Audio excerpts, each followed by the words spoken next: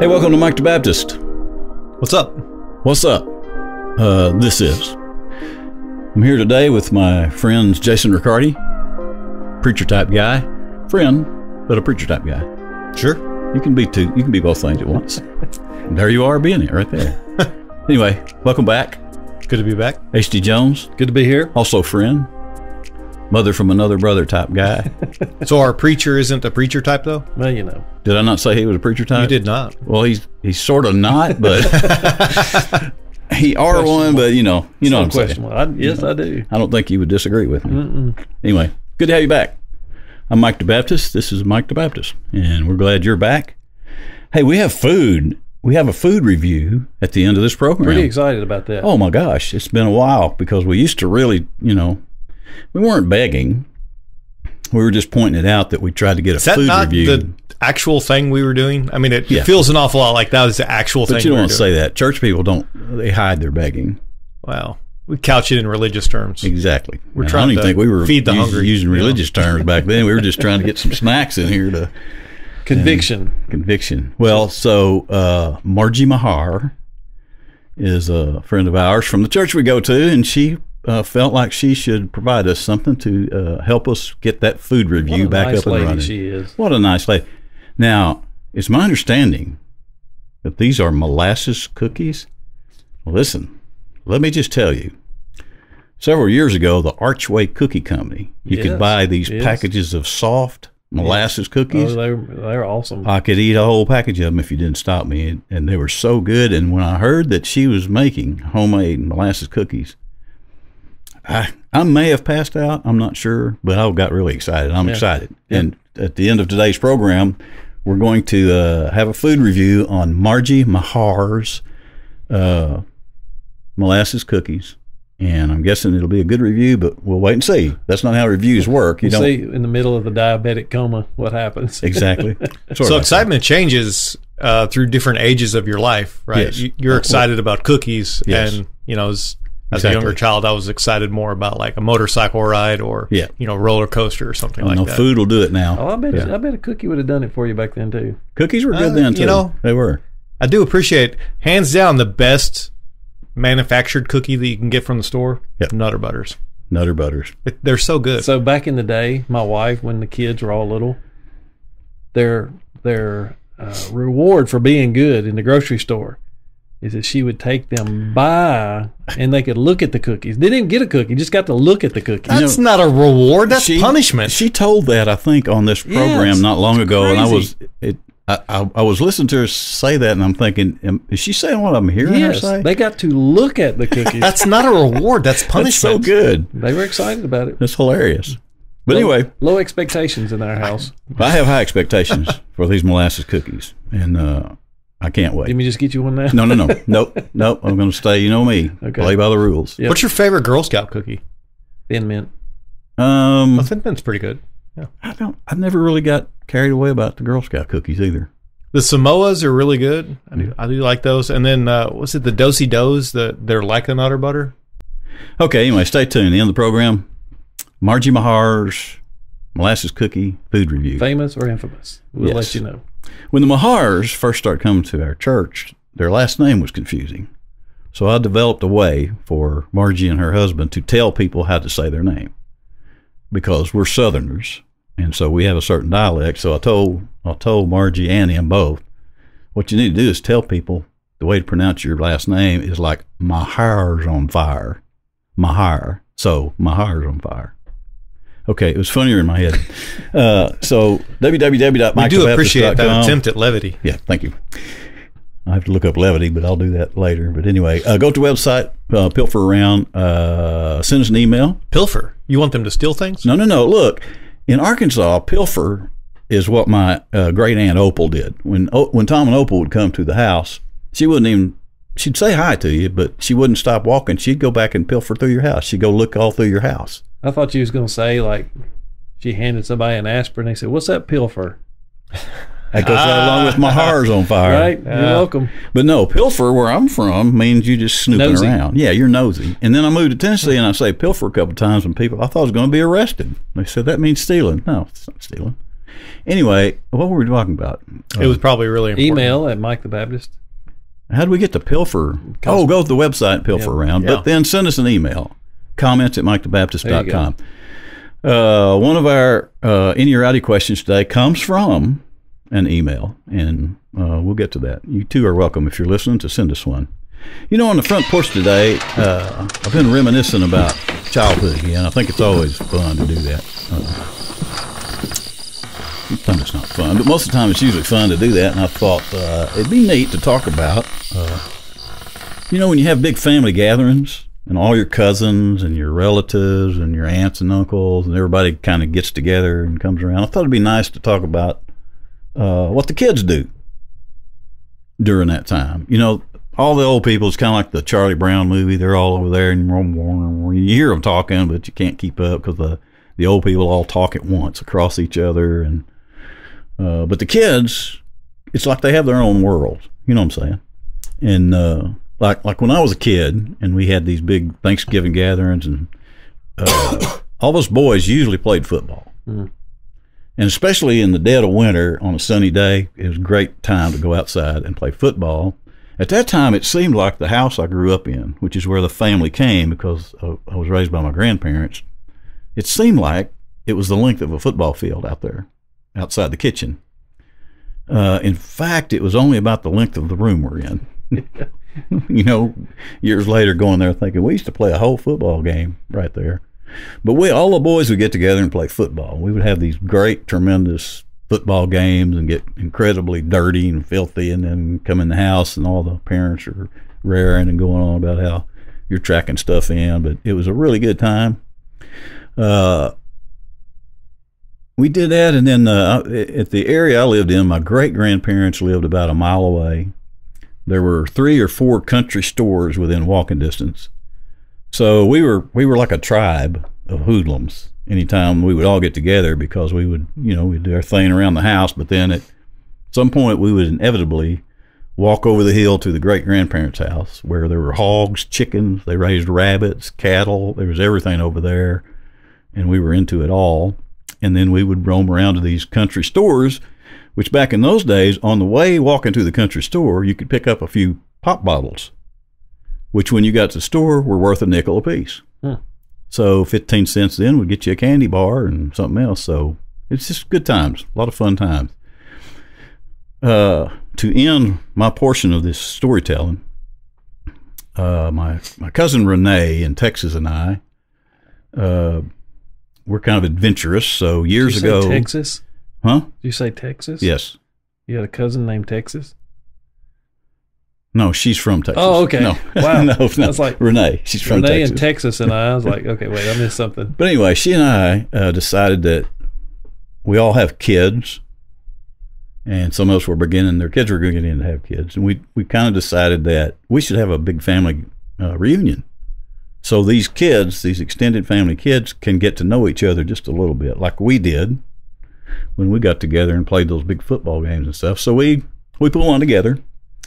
Jason, it was at we rented the big lodge at Shepherd of the Ozarks. Yeah. And you're familiar with that. I remember that place. You've been there. So we rented the big building. There was 60-something of us. Mm-hmm. And there were That's more about that the limit came. Of what that thing fits, isn't it? Yeah, it held about 60 people, but there were more came from different parts of the state for the day events. But anyway, it was a great reunion. But at some point during that reunion, all of us boys that used to have those football games decided, you know what would be great? And it was Thanksgiving, that first one we had. We thought it would be great to replicate one of those old football games. So sure enough, we went out there in front of that big lodge out in that big open field in front of it. And we had new, younger relatives that we got included to show them how this works. So we had a big football game, just like it was so much fun. It was great. Until my cousin Keith, who was a really good athlete all of his life, decided, I think he was in his 40s at this time, decided to dive for a catch. Mm. And I think it took him a year and a surgery or two to get over the what he reaped from that. And it was just funny that. Did he tear a rotator cuff? What did he do? I don't remember if it was his knee or his shoulder. but he really messed one of them up, and it was funny, but not funny. I just had Achilles surgery. None of that's funny to me. No, it's not funny. It's not humorous funny. It's just no. I'm just like that's a trigger word for me now is surgery. Yeah, I'll get you some Kleenex in a minute or something. Yeah. But I understand. But anyway, so Jason, yeah, what your family used to do there? Well, I do have this one memory of when I was a little kid, and we went and had this big family gathering. It was not at one of the relatives' houses. It was somewhere else. And so, new place, we're all having fun, running around, kids are having fun. And family gatherings were pretty big when I was growing up. You know, they weren't 60 or anything like that, but it was just my dad's side of the family, and he was one of 5 kids, and their kids had kids, and all that stuff. So, bunch of people running around. I think there may have been some friends as well. So the kids were getting bored, so we started to play hide and go seek. And I am pretty good at hide and go seek. Like, I work as a student minister, and so there was a time when we went to Gatlinburg, and they could not find me in a cabin, and I had put myself, you know, those vanities that are they're really small. They're only like one big. Just enough room for the sink, and there's not much space on the side. Right. I don't even know that it had drawers. I was able to wedge myself in there with my head on one side of the sink under the cabinet, my knees on the other side, and I had my phone, and I was just texting the students, taunting them the entire time. And I even had some students walk into the room and say, "Well, where's Jason at?" And you're like, "Did you check the cabinet?" "No, it's too small. He won't be able to fit in there." And I was in there, and 2 or 3 times they came into that room looking for me, couldn't find me. And eventually I was like, all right, I'm cramped, I got to get out. So I'm good at hide and go seek. And apparently that started when I was very young. So must have been like 5 or 6 or something like that. So we're playing hide and go seek. And I climb under the stairs, and there's some of the lattice board on the side of the stairs, and I climb in there, wedge myself in there. Nobody could see me. They're running around playing hide and go seek. Eventually, the kids get tired playing hide and go seek, and they haven't found me. They go on to do something else, and I get tired of waiting, thinking we're still playing the game, and I fall asleep. And I don't know how long I was out, but when I woke up, I got out from underneath of the staircase, and then my parents found me, and they're like, "Dude, where have you been? We've been looking for like an hour." And I was like, "Oh, it was a good nap. It was good times." So we used to play hide and go seek. That was one of those things we would do. Yeah. I just remember that moment in time. It's pretty funny. Was this Texas you're reminiscing about? Yeah. It's hot in Texas. It is hot in Texas. Yep. I just thought I'd point that out. It was hot here the last several weeks. It's kind been of hot cooled down a here, little too. bit this week, but yeah. Renee, the same cousin I was talking about, I went to Texas and sang graveside at her funeral. It was like 140 degrees, and I had a suit on. Uh-huh. It was hot. Okay, that's the end. No. Well, you brought up weddings, and you brought up heat. We went to a wedding, and I swear it was literally the shortest wedding I've ever been to. It was outside, and it was at the peak of the heat and humidity, so it's like 6 in the evening, and it was probably still like 95 with 120% humidity, if that's even possible. And I kid you not, from the time that they started ushering people, the family members in to sit down, until the time that we were watching the bride and groom walk down the aisle, inside of 10 minutes. Wow. That's it was quick. The shortest wedding ever. And the minister said to not a minister, but the one who was presiding over the wedding, as soon as they get inside, he's like, "And you're welcome, you're welcome, you're welcome." Because he knew it was hot. And did the marriage last? This was literally just like last weekend. Oh, okay. Yeah. So far. Yeah. I think they're still on their honeymoon. I hope it still lasted. Interesting. Okay, HD, what happened at your family gatherings what did all you kids do right at your gathering? So there was 7 of us Jones grandkids. And similar to y'all, we'd have to go outside. Grandparents' house was too small, and back in the day, parents ate first. I mean, kids just went out and played, and we got what was left over. So we'd all be outside, and we'd play. I remember we had a purple Nerf football, and we'd play football, girls, guys, and probably tackle, because the older kids wanted to hurt the younger kids. Exactly. Then we got tired of that. We'd pick apples and throw them at cars when they're coming down the road. Yeah. And then we'd go. Did you ever make contact with the cars? Oh, yeah. And then people slamming on their brakes, and you're having to come up with like There was a dog across the street. We were trying to hit the dog. I swear, parents are inside like, what are y'all doing? But yeah, then climbing in the corn crib. Just doing all that fun stuff. Country kid stuff. Yeah. In front of my house I grew up in the kind of driveway that came off the highway and up around to the side of our house, there were these 3 oak trees that had grown together. So it had this massive trunk that split into 3 other trunks, and there was enough room in there where a couple of kids could kind of get in there and throw stuff at cars as they went by right down under us at the highway. Yeah. Oh, yeah. We did that pretty regularly. Yeah, but you're right. You go back to those places now, because I remember at my granddad's house, the where you backed up to go back on the road was the touchdown. It was like, and you think, man, could somebody actually throw a ball this far? Yeah. Like, golly, now you can throw a ball so much further than anything. It was so that big. funny? Yeah, I thought it was so big, and took so long to play those games. And like you said, come in, somebody would be crying and muddy and dirty, and there's always a feud. Yeah. Some kids always get into it. Somebody cried. Then we'd eat dinner. That's when the game's over. And all of us fought over. There was one, Grandma didn't, I don't know if she had a complete set of anything. Mm-hmm. But, there was like a Bugs Bunny cup that somebody had gotten at Arby's. Right. And then there was one, it was a little yellow boot. It was a yellow boot. And we fought for the yellow boot. To drink out of the boot. Yeah. Did she have any of the dishes that came out of boxes of laundry detergent? I don't remember those. You don't remember those? That's a thing? Oh, my gosh. When I was growing up, it was a thing that when you went to the grocery to get your groceries every week or two, you would buy a box of laundry detergent or dishwashing crystals, the powder stuff. And they used to sell it in these big boxes. And it was a thing that some of those companies, for a while, they would put a dish or a coffee mug or a saucer. It was brilliant because you wanted a whole set of those, so you kept buying their product until you get it. And people would have these whole sets of dishes, and isn't that funny? Maybe we should try that with Mike the Baptist. Well, do we have a product that people can buy? We got these cups. If Margie Mahar's cookies are good enough, we put a cup in there with them and just start selling it to people. www.mikethebaptist.com/merchandise. Okay, big fun. Those stories, once they get started, could go on and on and on about did y'all mash lightning bugs on your jeans? Because we caught lightning bugs. Accidentally, maybe. Oh, we did it on purpose. You can catch a lightning bug, and then you could just mash it and smear that glowy stuff on your jeans. It's like this glow in the dark. It's really neat. We also taped grasshoppers to bottle rockets. That's something else I highly would encourage anybody to try, because you never really see what happens to the grasshopper, but it's always entertaining to me just thinking, I wonder what that thing thinks when that thing takes off.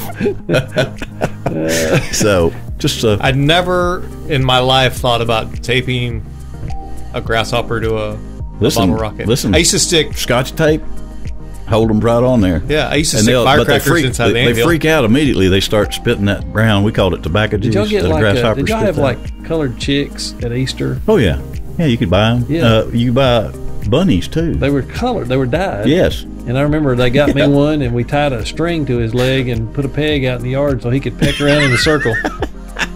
And I think I came back sometime and the string was there, but he was gone. I'm pretty sure the cat got him. Yes, something ate that thing. And June bugs. You tie a June bug to a thread. Did y'all ever do that? What? Really? So next June, I think they're gone already now, but do they even have June bugs in Tennessee? Oh, yeah. Catch a June bug.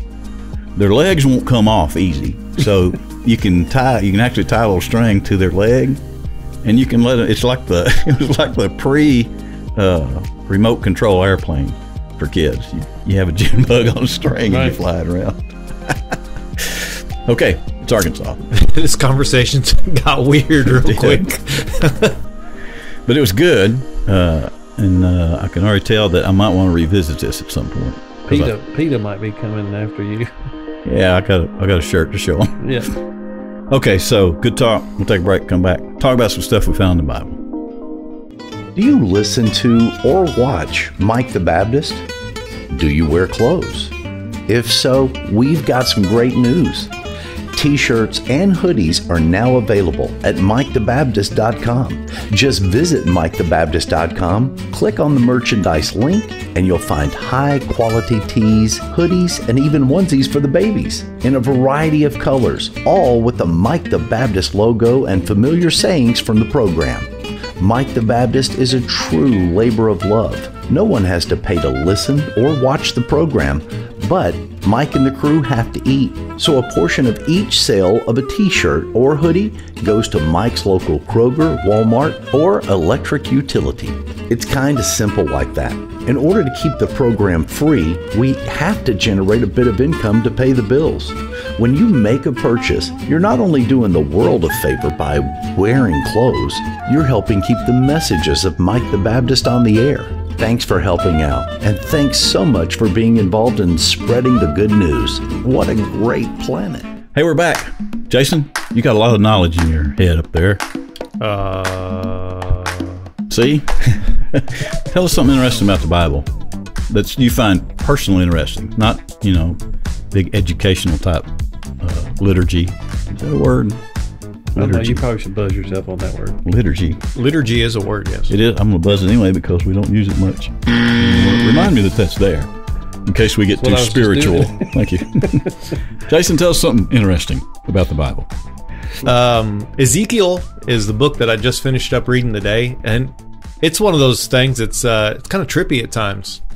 Some of the things that Ezekiel talks about in there, if I remember correctly, there's a reference in there that a lot of people have taken to mean he was describing a helicopter. Obviously, millennia before helicopters were invented. There's just some really interesting stuff in there, and you're like, God was speaking to a prophet. God did pull back the curtain for him, let him see some things, and just kind of wonder, sometime down the road when I'm in heaven, I get to ask God questions, if I even care about asking God this question. But it would be kind of interesting to say, okay, so what was Ezekiel seeing in some of those visions and some of the things that was going on? That is interesting. God might be busy, but maybe Ezekiel will be over there. You can just ask him, let me draw you a picture. Is this what you were talking about?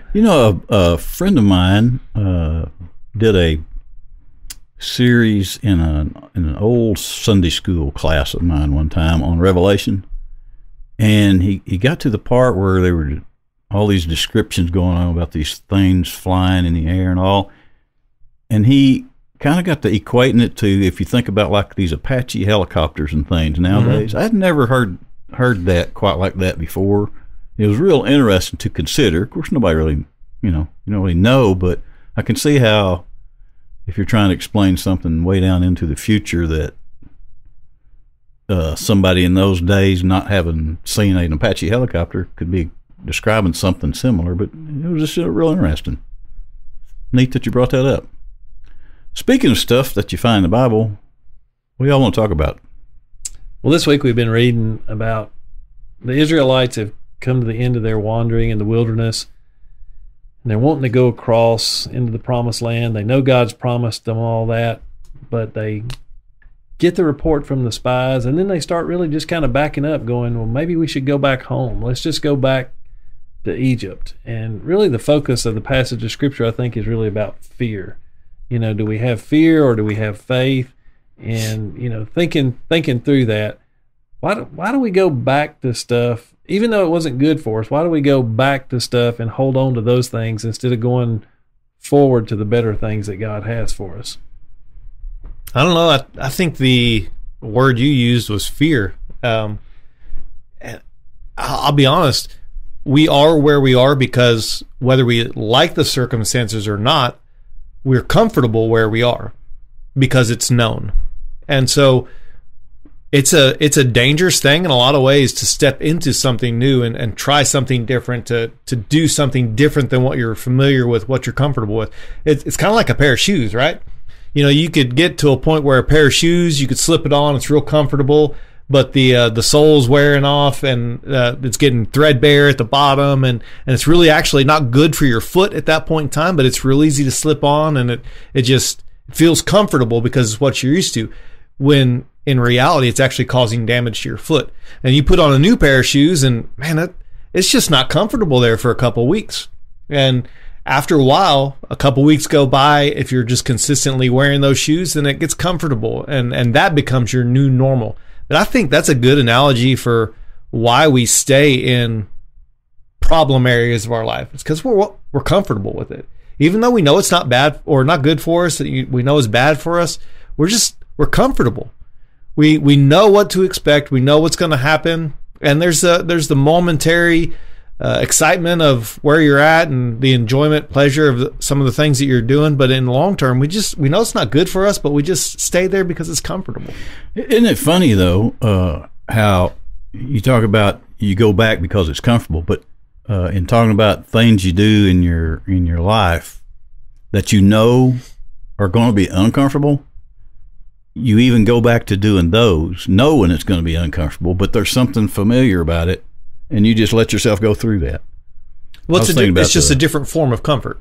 It may be painful, but it's familiar. It's familiar, and that's a form of comfort. And so you don't have to think about it. Did y'all have people in Arkansas that you just looked at their life and you're like, okay, this lady over here has been married to this alcoholic for 15 years, and he's beat on her and cussed her and everything, and all of a sudden she finally works up the gumption to leave him, and dadgum if she doesn't turn around and marry another alcoholic. Yeah, I think that happens. And you stop and you go, why would you go back to those things that are painful? You know, and that's what the Israelites, I mean, they're sitting here and they know what they went through in Egypt. This is that first generation. They know, and they've seen what God's done for them. And yet they come to this end of the wilderness even, and they're like, I don't know, man. Maybe we should just go back home. Oh, I was thinking about, Jason was talking about giving that great theological explanation of why we might slip back, it being comfortable, et cetera, et cetera. I was over here thinking the whole time, I have a simpler explanation for why I do that. I'm just stupid. I don't think that's true at all. Well, I'm stupid in the sense that it relates to what I was talking about earlier, that even the things you know, that if you fall back and do, it's not going to feel good. You're going to feel bad, but because it's so familiar and easy, you don't have to think about it. You do it anyway. I'm just stupid sometimes that way. There, that's all I was going to share on that. Do you ever see James Gregory where he talks about the fat relative that's sitting over there going, "Oh, I don't know why I ate that again." Yeah. And that's kind of what we do to ourselves, isn't it? You know, it's like, again, we go back to those things that aren't even necessarily comfortable. We know they're bad for us, but we do it. How many diabetics? Well, let me have some of that, even though it's probably going to shoot my sugar way up. You know, we just dance around the border of, I know I'm supposed to do this, but I want to do this. Yeah, and that's where you see Israel just give a great illustration of who we are as people.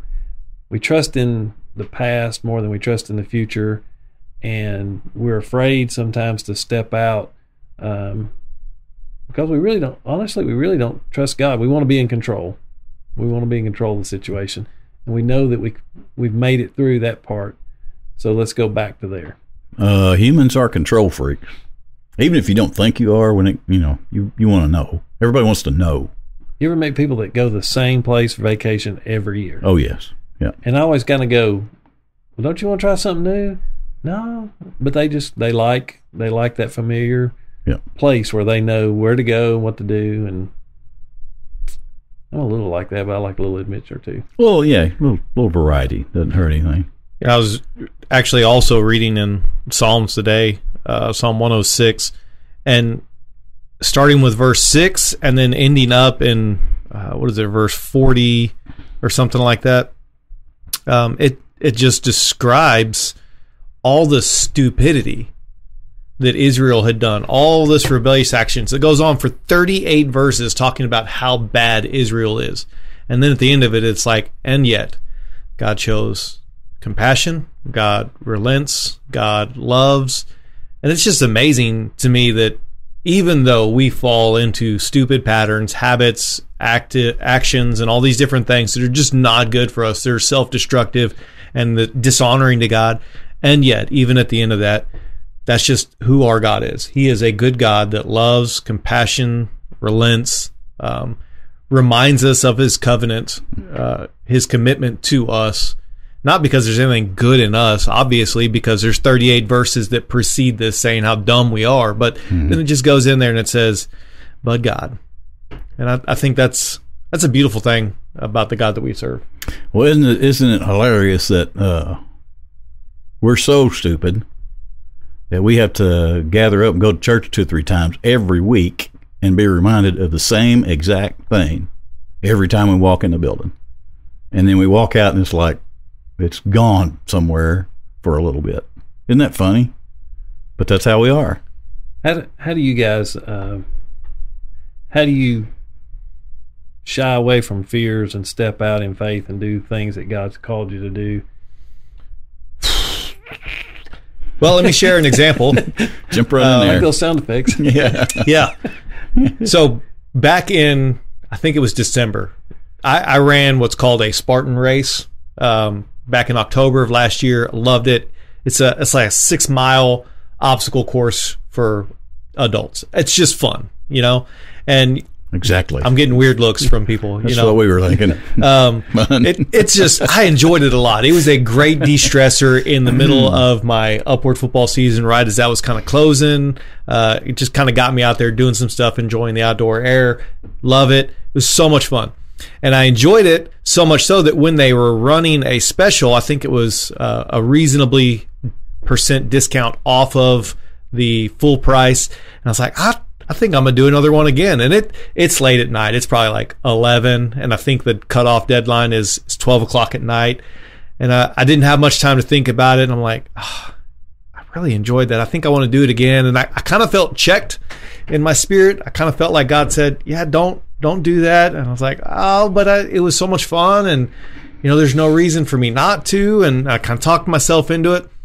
And, fast forward 3 months after that, I tear my Achilles. It wasn't even 3 months. It was 2 months after that. I tear my Achilles and have to have surgery. And that's a surgery that can go upwards of a year before you're really kind of back to normal. Mm-hmm. And so now it's on the line there where I could physically be able to do it, but it probably should give it some more time. Yep. And so now I've got to scramble to either just eat that cost or sell it to somebody. And let me go ahead and predict he's not going to run this way. Sarah's going to step Sarah's in. already going to. I'm thinking that's probably correct. Yeah, she's tired of driving your honey around. Because he's thinking about it. You can see it all over. And you paid somebody to go it was swim fun. in the mud? Yes. Hey, I've got a farm. You can come over. You can give me $100 anytime you want to come over and wallow around in the mud. I did not pay that much. 20. Yeah, just give me $50. I'll give you a discount. But yeah, you can move big rocks. You can move big rocks around, roll some timbers around, and that doesn't sound like as much fun. That sounds. I'll time that sounds like work. I'll time you. Wait a minute. Why were you telling that story? Well, where I was going with that is, it just dawned on me that you have to be tender and sensitive to the Holy Spirit. Then you have to be willing to actually pay attention to the Holy Spirit. Gotcha. Yeah. Because that little thing right there, I'll probably end up having to eat some costs there. I may be able to sell the ticket, but I'll probably end up having to eat some costs there. Oh, but you had mentioned that he had kind of nudged you earlier. If I had just listened, yeah, I would have saved myself some issue down the road. And I think that's like us in general.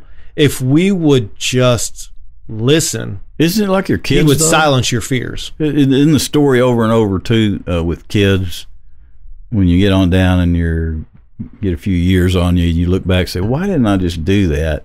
So then you start telling your kids and they don't listen to you. Yeah. It's the same story over and over, but it's at our age, we're going, you need to invest in your 401k early, right? Yeah. Nobody ever does. No. It's just interesting. It's the same story. I invested in my 401k early, but it wasn't very much. And then there was a long time period where I didn't. So it didn't do me much Watching good. It go up and down the roller coaster. Yeah. Isn't it good, though, to know that you're stupid, but it's covered? It used to be, I guess when you're early on in this Christian thing, you think you kind of look at that wrong. You can real easily get to thinking, well, I'll just go ahead and do whatever I want to do anyway because I can just be forgiven for it. But the longer you're involved in this, the more it dawns on you that you're grateful that your stupidity is covered, and that actually makes you not want to be as stupid. Mm-hmm. So the good news I keep listening to in all this is, if you just leave the story where we got it right here, we're just doomed, because we're just going to be stupid for the rest of our life. But there's something to cover that, correct? Well, the good news about even the Israelites, there's going to be some that won't experience the fun of the promised land. But God was committed to get his people to the promised land, regardless of how they performed in the wilderness. And it's kind of like us. He is committed to get us all the way there. Life can go a lot easier when we quit looking in the rearview mirror and keep trusting him. Somebody said one time, the rearview mirror only shows, it's like a very small portion of what the front windshield shows. But we spend most of our time in life looking at what's behind us instead of thinking about what's out in front of us. But God is committed to us that he's going to get us there. Paul says, I'm convinced that he who started a good work in you will commit it, or he will complete it against the day of Christ. And so, that doesn't give us a right to be lazy or just apathetic, but it is comforting, isn't it, Michael? Oh, yes. Yeah. Despite my stupidity, God's going to get me there. Right. It's good news to know that my salvation is not on me. Yeah. Yep. I would say so. Yeah, because you and I and HZ would be in a world of mess. Yeah. Because I know all three of us. But the overwhelming story about the Israelites, I mean, right after they walk through the Red Sea, let's go back. They always want to go back. And it just amazes me. And again, I can see it in other people's lives a whole lot more than I can see it in my own. But how much does God have to do to show himself worthy and trustworthy? Like, stepping out in faith with God is a whole lot more fun and entertaining than going back to this same old stuff we go to. Mm-hmm. What is it? The Bible say a dog returns to his own vomit. Mm-hmm. Yeah. And it's a grotesque thing, but it's a reality. That which he vomited out, he'll go back and eat it again. It's going to make you sick again. Hey, it's a big old fun world out in front of you. Yeah. And I've said it a lot. I'll say it again. You're more free than you've ever been once you kind of get to looking that way than you used to be. One of our guys from the Hope Center last night, and I appreciated him so much, shared last night, and he said, the minute I got off my knees in my cell, I was free as a bird, even though I was still incarcerated. He said, but I'd go to gym as a free man. I'd go to lunch as a free man, even though I'm in prison. Mm-hmm. He said my heart was free. And I was like, man, that's a great analogy. That's pretty good. And that's coming from somebody who's in the middle of... Yeah, they've been there. Yeah, in the middle of it right there. So I shared a simple story about how I said no when I should have listened to God and said, okay, I'll do what you want me to do. Do you guys have a story about a time in your lives where you did say yes to God? You felt God prompting you to do something and you did say yes? Well, I mean, I do a lot of things just because I think God built me to create things. I mean, I think that's just what I'm supposed to do. So I have a lot of opportunities to create things. And I kind of view that anymore as that, like that freedom we're talking about. It used to be I would wonder why, but now I just wonder why not, because I think he builds you like he wants to build you. I didn't have anything to do with being built the way I'm built. I've come to terms with that. It's not my fault. Has everybody else around you come to terms with that? It's not my fault. So, so I'm looking out in front of my window. I'm not so afraid to try things anymore because I know that if it's something that he does not want me pursuing, if I'm out here on some new venture, if he doesn't want me, I have learned that he will cause me not to get very far with that if I'm listening. But the things that do line up, I think, with what he wants for me, those things just kind of keep going. They just keep going. I think this podcast is one of those things. It's, we've been in this 2 years or better, and I don't see any end to it anytime soon. It feels very comfortable For those of you listening, he's not talking about this individual podcast. Not this certain one, but yeah, actually I am. I think he has allowed this to keep going because it's no, I mean this episode. Yes, you're not talking about there's no end. Well, to this episode This episode will end. He's allowing just in it case to you're wondering. keep going for a little bit, but that was a funny thing because when Michael came to me and he's like, "Hey, I want to talk to you about something." My wife had already been talking to me about. We did the He Reads, She Reads Truth series, and she was really enjoying listening to the podcast that they were doing on the scriptures that you were reading that day. And she's like, "Have you ever thought about doing something like that?" And I was like, "I don't have the time, the technical expertise." And then, here comes Jackson going, "Hey, have you ever thought about it?" And I'm like, "Okay, here we go." Game on. Yeah, so it kind of works. For me, it was COVID. When we went through COVID, the first Sunday I preached to empty pews, I was like, I'm not going to do this anymore. And when we started doing stuff off the porch, I mean, golly, you talk about feeling like a goofball, standing out there by yourself. So different. People honking their horns at you and that kind of stuff. And it wasn't until, honestly, maybe 2 years after that I found out that one of our deacons' child received Christ sitting in the parking lot. And I was like, okay, God, you knew what we were supposed to be doing. I didn't like it. The circumstances were horrible, but God was still at work about it. So, kind of like what you're saying, you don't have to be afraid of what's out in front of you.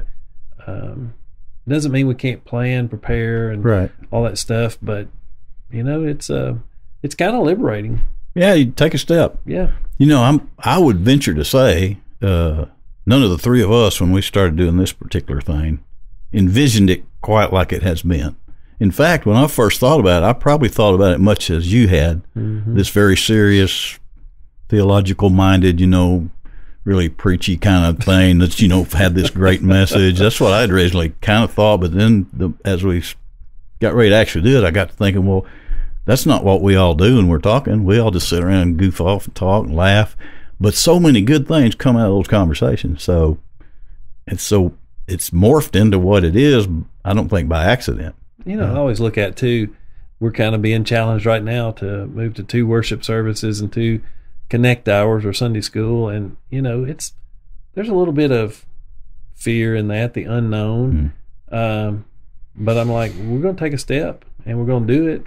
And I told a guy the other day, I said, we can always go back. I mean, we can always go back to what we know. And so part of that is kind of cool. You just go, yeah, we're going to step out and see what happens. And if it fails, then we'll go, that's not what we were supposed to do. We'll go back and figure it out again. I figure he's got it covered. That's what I figure. And sometimes God puts the yes that you're supposed to do on your heart way before it actually happens. I've been at Temple for 11 years now almost, and I have always wanted to have a youth-led worship team. And there will occasionally be a student leading worship, and it's always good, always phenomenal. We've had some really good musicians over the years, but it was never really a youth team. And then in COVID, had somebody come to me, and apparently they just had more spare time on their hands than what they did before. And he's like, hey, I think I'd like to do this. Is this something you'd be okay with? I'm like, dude, I've been praying about that for years. And so I think sometimes God puts a yes on your heart so that you can begin to make preparations for it and you can be ready for it when it comes. And now, we've got, when I watch the youth praise band practice, there's a kid that's not even quite in youth. He'll be in youth in a year or two, but he's in the drum cage and he's hitting the button for the click track so he can get familiar with it. He's not in youth yet, but he's getting familiar with the process. We've got a kid in the back that will be, they're not looped into the actual sound system that everybody's hearing, but he's looped into his in-ear buds, and he's able to hear himself play so that he can build confidence as he's playing. We've got another person on the keyboard, same thing. They're playing, but they're not actually playing out loud, but they're getting confidence being on the stage. We've got 4 singers that are up there on a consistent basis, and it's fun to watch that happen, but God sometimes puts that yes on your heart so that you can be prepared for it when it happens. It's like the parable of the Good Samaritan, It's like a train ride at Dollywood on the steam train. No. While Jason was talking, I was thinking this. At Dollywood, I was thinking life is a lot like that train ride at Dollywood or Silver Dollar City for my friends back out in the other direction. But you kind of anticipate, you hear that steam train, you know, you hear it in the distance and it's going around the mountains and making those sounds, you know, and you're anticipating that sometime during the day you're going to ride that train. And when you get on it, you can do that train ride one of two ways. You can get on it and you could ignore everything going on until you get back to the station. Like that's your goal. I just want to get the train ride, check it off the list. Or you can sit back and just relax.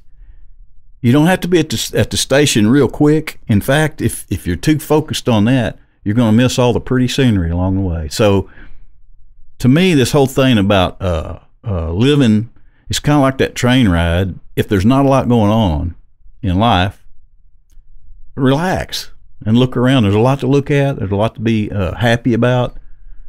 And then you go through the city once in a while on your own train and things get exciting for a while, but it's not always going to be that way. So I don't know why I was thinking about that, but I just had this picture of this nice train ride through Dollywood. It's interesting that you say that because we don't know why you were thinking that either. Okay. Well, but I have to share these things. Yes. That's what I'm here good. for. That's what a podcast is for. Yeah. Exactly. It's good. God is it out there. God is as much about the good. journey as he is the destination. Because if it was only about salvation, we'd go to heaven as soon as we got saved. That's right? what I was trying to say. He's as much about the journey as he is the destination. He's got a path that he wants to take us through, and we just get to experience it. He's the conductor. He's the one driving this train, and we get to experience a lot of cool things if we just follow him. Could you say, Jason? This is a little. It's not church words, but I just made a comparison here. Would you say it's a little like instead of going back to the station, if you get bored, just wait. Just wait, because something's coming and it's going to be good, and you're still going to where you're trying to get to. Kind of like that? Sure. Okay, thanks. You don't have to totally agree, but what does all this have to do to somebody? Hey, you know how you were saying that it's like you think God puts the yes in you, and so you can be getting ready? Mm-hmm. Is he doing that to people that aren't saved even yet? Oh, yeah. God is, the word is, go ahead and buzz me already. God is sovereign and in control. It's not as if where we are, what we're doing, and when we are in time catches God off guard. God, again, go ahead and buzz me. He ordains our circumstances around us to bring us to a place where we are, A, ready to hear, B, willing to accept, and then he's the one that creates that moment in time where we're just overwhelmed by his presence, and we say, I see. I was blind, but now I see. I was deaf, but now I hear. My heart was a stone, and now it is a heart of flesh. And so God's the one that creates the opportunities for us to get to that place. Yeah, he's coming to you. I heard a guy the other day say, we have this picture of God that just can't wait to cast people into hell. And he said, I really think what we're going to see in heaven is that we had to step over Jesus to get to hell. I mean, we really had to. We had to really have to go out of our way not to see the love of God. And so, if there's somebody listening that's kind of struggling with that, just know, even listening to this podcast, that's God ordaining that in your life to get your attention, to call you to himself. And so, the guy last night that gave his testimony, I loved what he said. I got down in my cell, on my knees, and cried out to God. How much easier can we explain what is salvation? Mm-hmm. And that's all God wants. He wants you to cry out that you have a need for him. It's my understanding if you do that, he'll follow up. Yep. He'll do it. Yep. Easy enough. Good enough. Take a break, come back and play Inny or Outty. I don't see any need to keep babbling out there, do you? No, Sounds good. Hey everybody, it's time to play America's almost favoriteest new game show, Inny or Outty, where we challenge our guests to figure out if a phrase we give them is actually in the Bible or out of the Bible. Sharpen your wits, guest. You're about to be in the hot seat of Bible stuff, because you're the next contestant on Inny or Outty. Here's Mike. Today is another one of those big days on Mike the Baptist. We got some email from a listener. This listener happens to be the same one that is providing these molasses cookies coming up on the end. So she's kind of the hero of this episode. She's the hero of a lot of things right now. She's got sent us email. Always happy to get email. By the way, little reminder: send us some comments at Mike the Baptist. And I also appreciate she's come up with an Inny or Outty question because, yes, you know, we kind of get stale, just to be honest. Well, sort of. It's yeah. kind of, you know, we've is that what that smell is? We've cherry picked all the easy ones. So the easy ones are gone. Yep. So yeah, it's nice to and she picked a simple one, and I like it. In fact, I think I've even talked about this a time or two earlier. So here it is. I'll go first. I'm in the power seat first, and then I think Jason is going to be. So we have 2 chances to make our pastor look really, really bad today. Not bad. You know what I'm saying. You don't care. Is the word stupid in the Bible? The clock is running. Clock is running. So, no, it's not. You can't talk. I was going to have a discussion about it. So, immediately when you say the word stupid, a scene from The Waterboy pops into my head. Is that another movie? I don't watch movies. It's another movie that's dumb Adam Sandler movie that spoke to my adolescence when I was growing up. But there's a scene in there where he's like, "Were you stupid?" And so all I can my mind think jumped about to is my that scene. kids, you know, would run in and say, "Somebody said the S word," you know, and I was ready to whip somebody. And oh, it's just stupid. Okay, that is an S word, but not the S word. I had a teacher that the S word was suck. Like, for whatever reason, you can't they say did that not like that. What happened in America, like sometime in the recent past, in the last 10 or 12 years, everybody got afraid of the word stupid. And it was like, don't teach your kids to say stupid. And well, it's just a word, and it's not a cuss word. And we mean no harm. And apparently it could be in the Bible. Apparently it could be. But anyway, I just wonder, did y'all notice that? Yeah. Dumb and stupid. It's like, don't say that. Why not? Okay, I'm through. Less intelligent than the rest. Rant over. Is the word stupid in the Bible? Yeah, I'm pretty sure it is. Really? I mean, Yeah. I know ignorance is, and I think that's just a different translation of that word. So, you know, I think it's in reference to the idols. Call them stupid and mute and different things. I'm pretty sure it's in there. Probably a couple different translations. You know what's going to happen? we're going to lose. No. Oh. This is gonna unleash a whole new generation of young people that are listening right now. Yeah. Who are just gonna say it's okay to say stupid. They're not even TikToking. They're watching Mike the Baptist. Exactly. You know they are. There are other words in the Bible that we probably don't want our young people saying. I'm positive there are. Like Jehoshaphat. Sure. Didn't that used to be a phrase? Yeah. Jumping Jehoshaphat. Yeah. Bugs Bunny. Jehoshaphat, yeah. Yeah. Bugs Bunny. That's where that came from, yeah. Was that Elmer Fudd that did that? Could have been, what was the cowboy? Jumping Red. Jehoshaphat. Wasn't it Elmer Fudd? No, what was the what's his cowboy? name? Red. Was Yeah. it Red? Yeah, No, it chicken? wasn't Red. No, the cowboy. Had the big Sam. Yosemite Sam? Yosemite. Yeah. Jumping Jehoshaphat. I might need to say that Sunday just to see how Lisa signs jumping. Oh, Jehoshaphat. please That do. would be That would fun. be awesome. Lisa is our For those of you sign listening to the language podcast, person. yeah, she's sign language. Yep. Which is always always fun with HD because HD says things that aren't in the language. Yeah, exactly. And so it's always. And then he likes to point out to everybody in the audience or everybody in the congregation, hey, look, and let's see how she signs this. It's akin to like a runner tripping over something, but only different. She does it with her hands when she's trying to do HD. And her face when she does that, too, she gets the best facial expressions.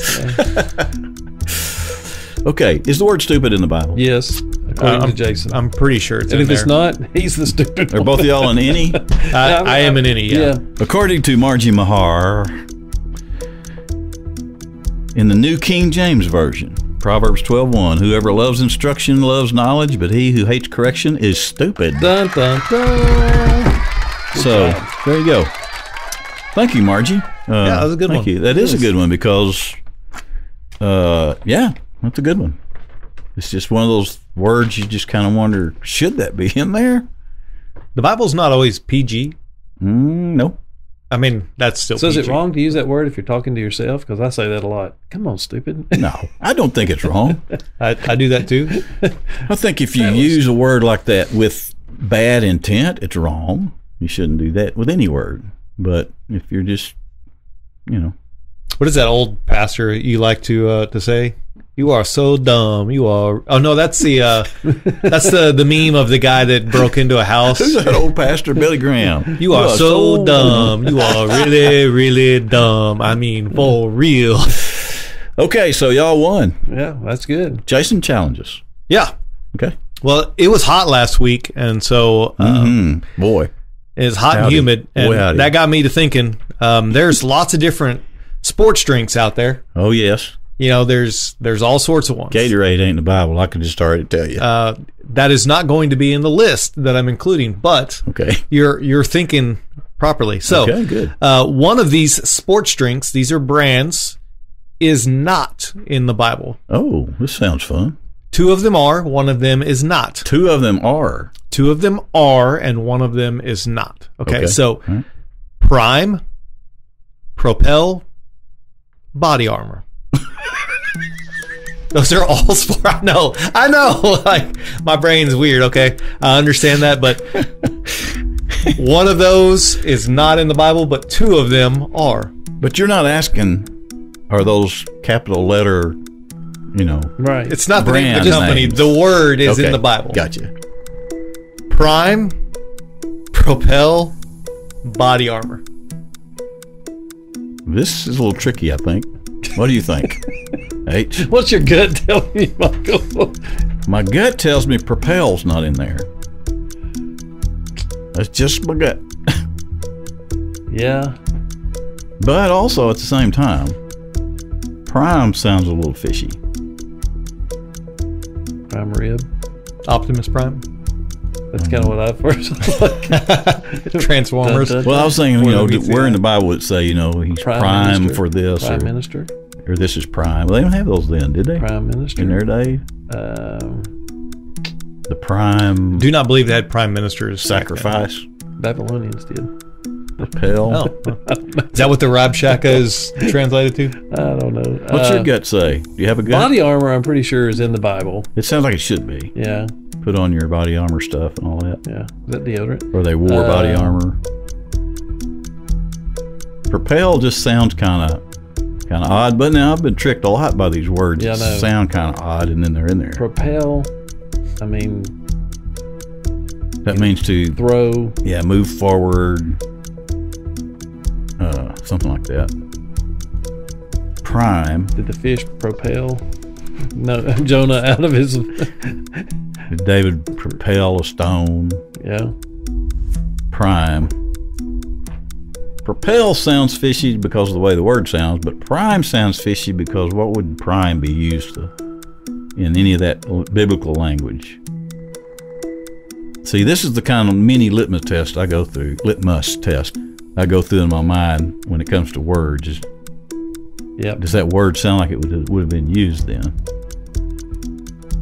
I can see where they all three could have been, but one of them. Watch, it'll be body armor. It'll be Right, the one. it's It'll gonna be, be. the. It'll be the one that's Absolutely. like. We're like, no, that surely. Absolutely, because if you're going to look stupid on Inny or Outty, you're going to look real stupid.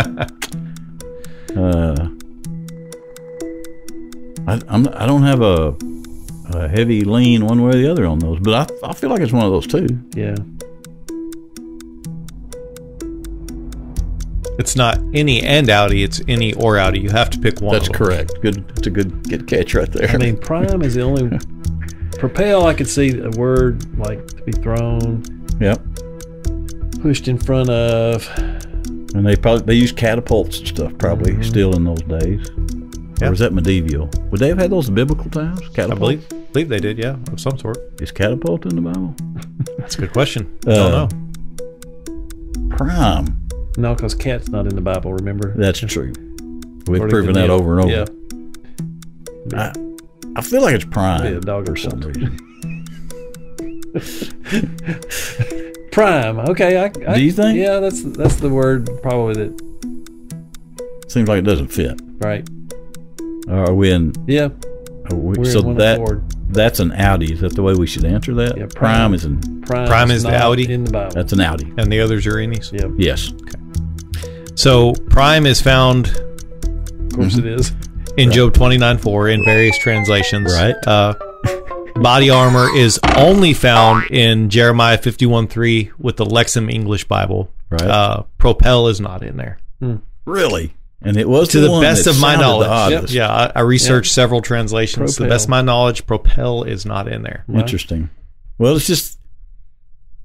But anyway, we're wrong. I really didn't care. I just wanted to eat a cookie. Oh yeah. Speaking of which, both those good Inny Rowdies. Yep. I love Inny Rowdies. They're always good. It's always fun to do.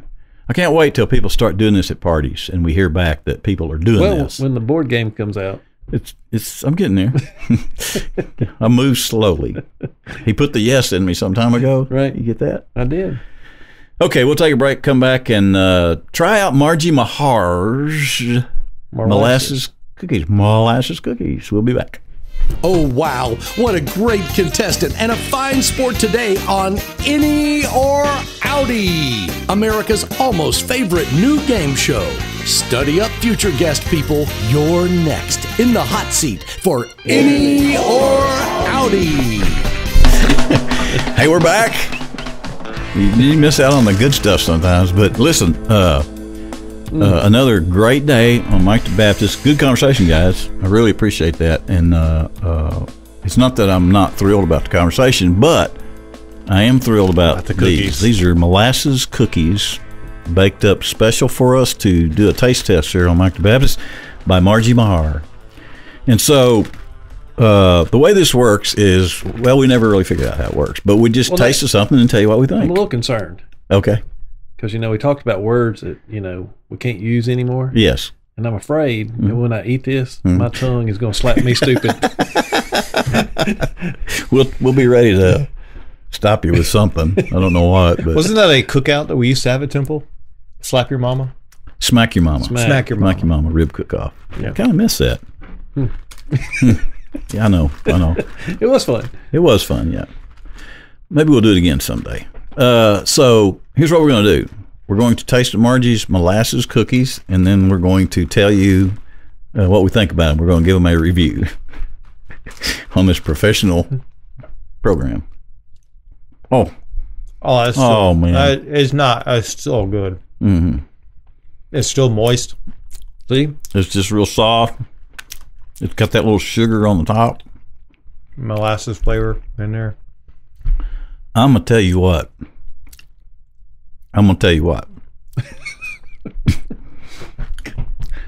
See, I told you your tongue's going to slap you stupid. Them's good right there. H and I were talking. Jason has not experienced it, but the Archway Cookie Company makes a molasses cookie. I don't see them in the stores locally anymore, but they make a molasses cookie, and I could eat so many of those it just hurt. I'm going to tell you what. Them right there, I could eat a whole bag of them right there. Margie, if you're listening, you need to market these. But Margie, excuse me. I see now why Bob is not anorexic. Exactly. So Margie, before you market these, He is hypoglycemic. it's important in marketing to make sure before you go the expense of putting them out there that you thoroughly have them reviewed. And it would be in your best interest to send some more of these sometime and let us do this again.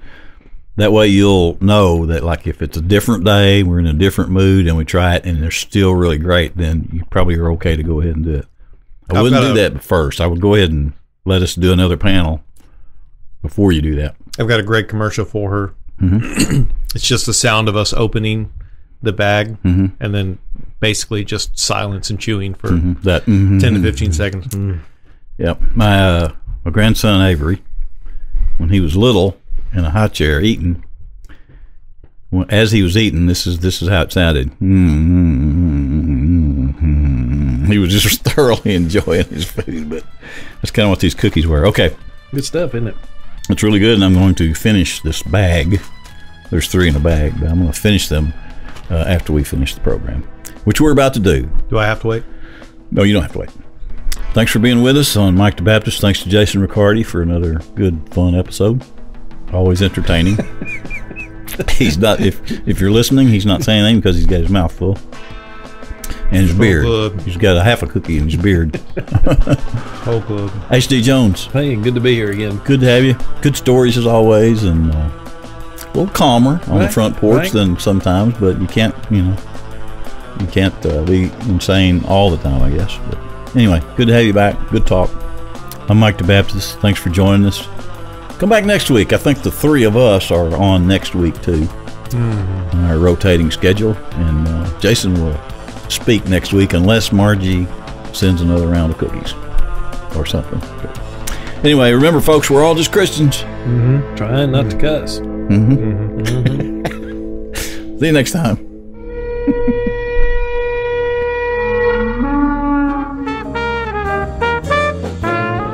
Mike the Baptist.